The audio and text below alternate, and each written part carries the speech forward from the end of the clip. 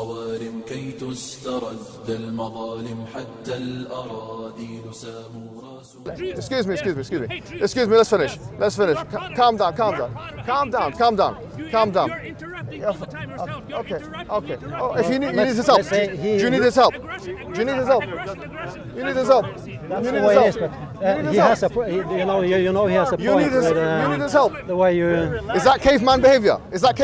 By the way? Is that caveman behavior? He's interrupting, and that's not good. No. Do you want to continue your comment? Speak. But I'll let you say what you want. I'm glad. No, I don't hate Jews.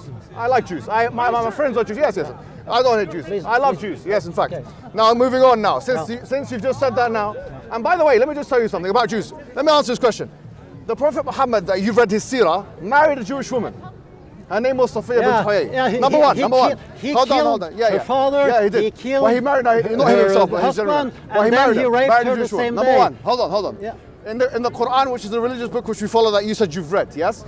The Prophet Moses has been mentioned no less than 138 That's not times. relevant. No, it's relevant because he was Jewish. You're He was Jewish. again. No, I'm not. I'm speaking Yeah, truth. you're bullshitting. Listen, hold on. The Prophet Moses, you're talking about Jews. So about Jews, yeah? What? So are you going to let me speak, or are you afraid of the... Are you afraid of the response? bullshitting. What the Quran specifically says about Jewish people is that they were actually chosen people. It does say this, actually. It affirms that narrative. Yeah. It says, إِنَّا فَضَّلْنَاكُمْ عَلَى الْعَالَمِينَ. And it also says that apes and pigs. Preferred them. And also, it doesn't say this. that not Jews and the Christians are pigs. Jews It doesn't say are that. mischief makers. They commit facade, and therefore, according to 532 and 33, they shall be killed. Actually, just 532. by being. Do you know what? Okay, can I respond? Okay, hold on. Stop. Be killed. So you just That's said. what the Quran says. You just said, according to 532 and 533.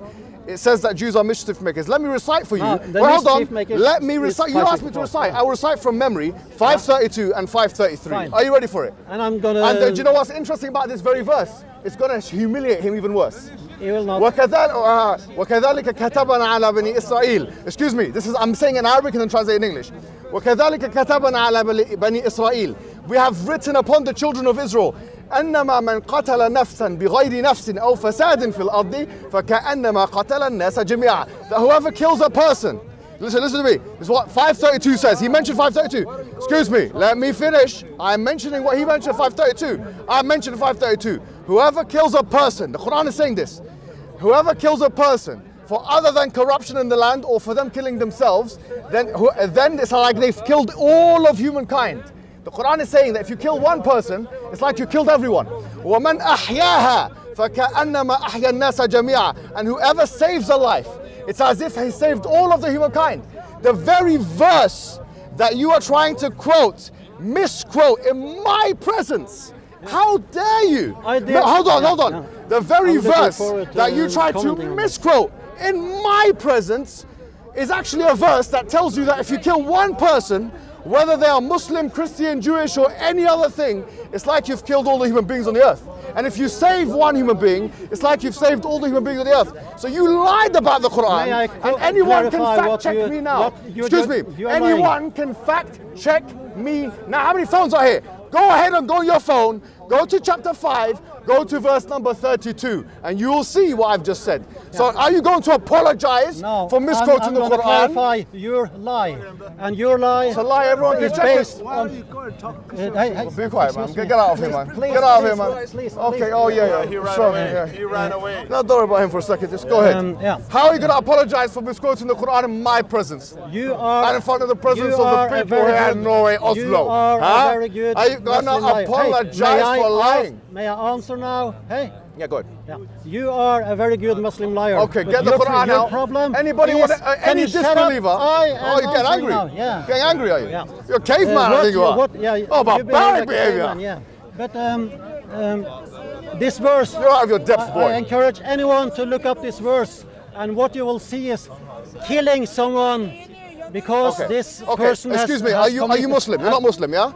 All right, can you go on the Quran, go Google chapter 5 verse 32. Anybody do it and you can see. Go ahead and do it. Fact check me now. Yeah, fact you do that. check and me when now. you fact check him, go ahead. You should. Anyone get the Quran? Can you shut up? Can you shut up? No, get it in English. Can you shut up because you won't allow me to finish because you How know dare you know you are a liar and you I'm a liar. would not Let's like see if I'm a me liar to or tell not. you. Okay, I've quoted it in the Arabic. Will you please shut up and let me answer? Okay.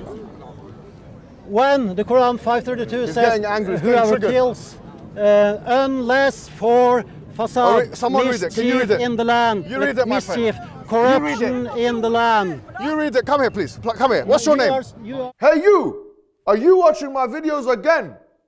Pause that and do something for your akhirah first. IslamNet is establishing a Scandinavian mega mosque and da'wah center in Oslo, the fastest growing city in Europe. Do you want to share in that reward?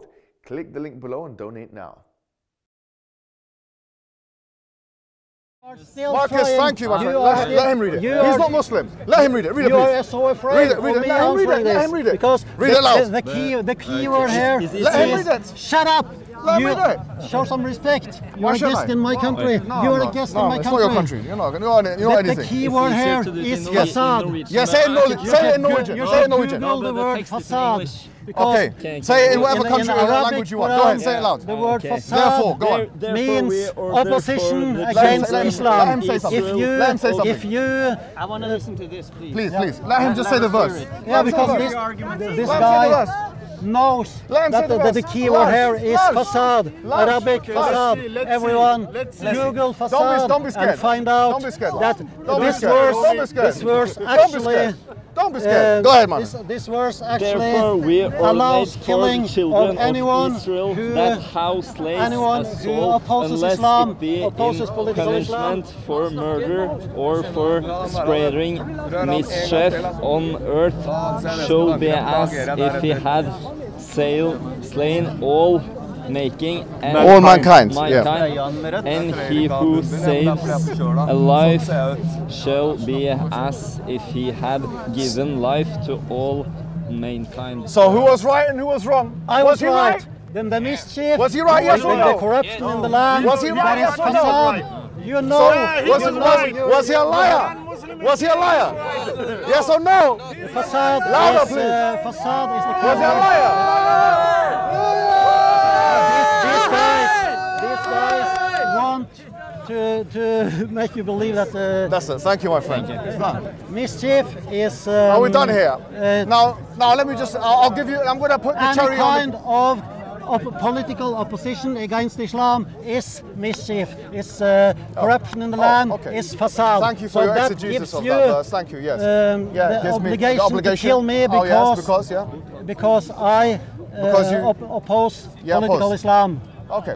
So how do you make sense? How do you make sense? This verse is actually saying that it's legal to kill about 80% of the planet's. Okay, I didn't read that when I read it, but anyway. Yeah, but it's a facade. You know that. You're not an idiot. You know this. But you're trying to lie to the public. Let me ask you a question. Let me ask you a question. You read the seerah of the Prophet, yeah? What? You read the biography of the Prophet Muhammad, yes? Ibn Ishaq, yep. Ibn Ishaq. Okay, fantastic. Now he said, the Prophet sallallahu alaihi wasallam, "Man qatala mu'ahadan lam yarih." I'm sorry. I'll say in English, but I'm saying in Arabic. Let me say in Arabic so that you can check it up. Give me a second. Are you Irish or are you Norwegian? I don't even know what kind of accent that is. I think she's attracted to me. How could she not be when she's hanging around this guy all day and then she sees some 6'7" individual that comes to Norway and describes the whole thing? Please stay. Oh, I will. How do you explain the Prophet's Muhammad's saying, "Man qatala mu'ahadan," whoever kills a non-combatant disbeliever, lam yarih ra'ihat al-Jannah, he will not smell the fragrance of heaven. How do you understand that? You can understand it by looking at the hadith that when Muhammad was asked, well, why do you... How do you understand this hadith? How do you understand that one? You have to look at the hadiths. No, how do you understand this hadith? That's my question. You have to look at the... How do you understand this hadith? No, how do you understand this hadith?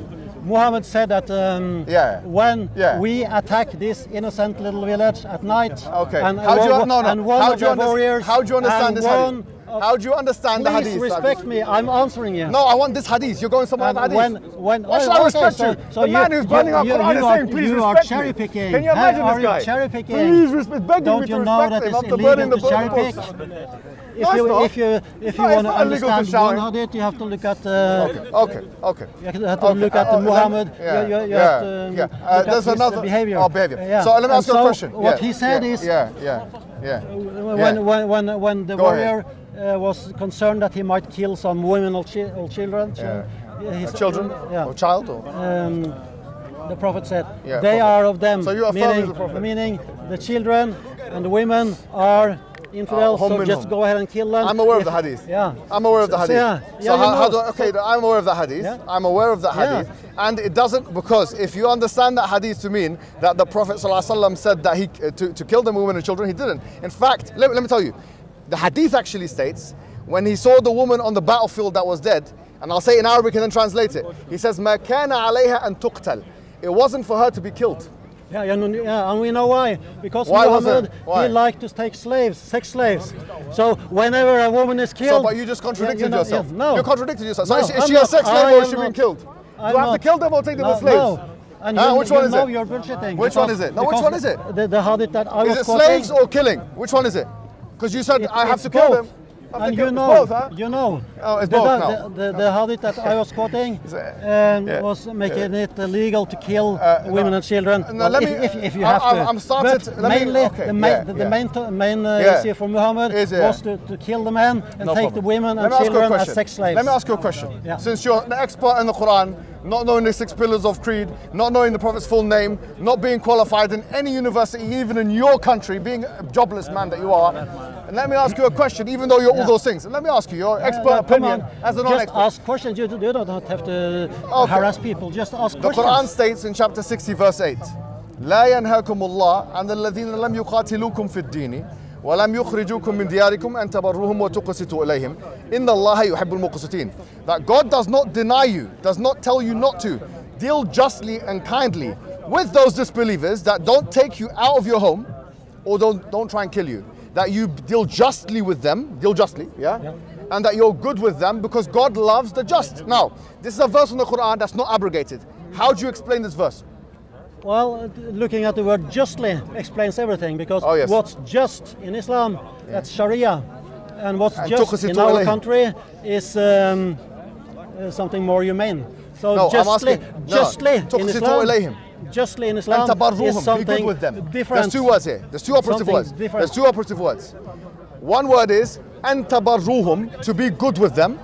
The other one, وأن تقسطوا إليهم, and to be just with them. So being good with them and just. How do I be good and just with a disbeliever and kill them at the same time? Can you tell me how? You can kill them if you follow, for example, 532 or 109 verses. I think you don't know what you're talking about. You know that I'm right. You know what facade means. Listen, I know what facade means, and you're wrong. You're wrong. I'm explaining to you. You're incorrect about this. So these kinds of intellectual expeditions, this kind of intellectual activism, wouldn't be done without your charitable donations, because this is an integral aspect of the da'wah.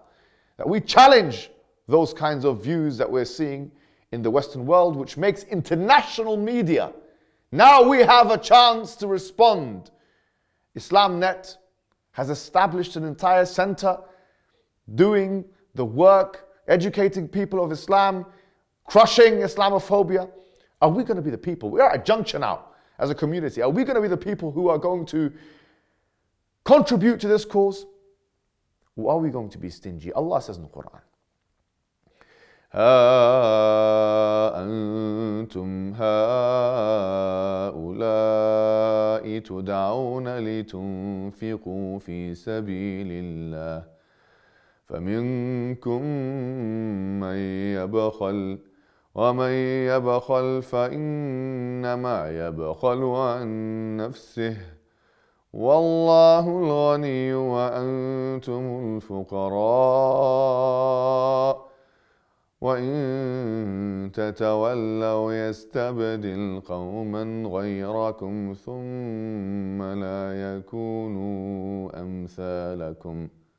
Allah says in the Quran that you people You people have been called to give in the sake of Allah subhanahu wa ta'ala, to give charity in the sake of Allah subhanahu wa ta'ala. So amongst you will be those who will be stingy.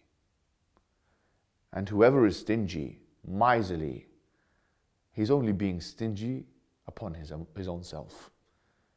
And Allah is the rich one, the one free of need. And you and me, you, Allah says, are the poor ones.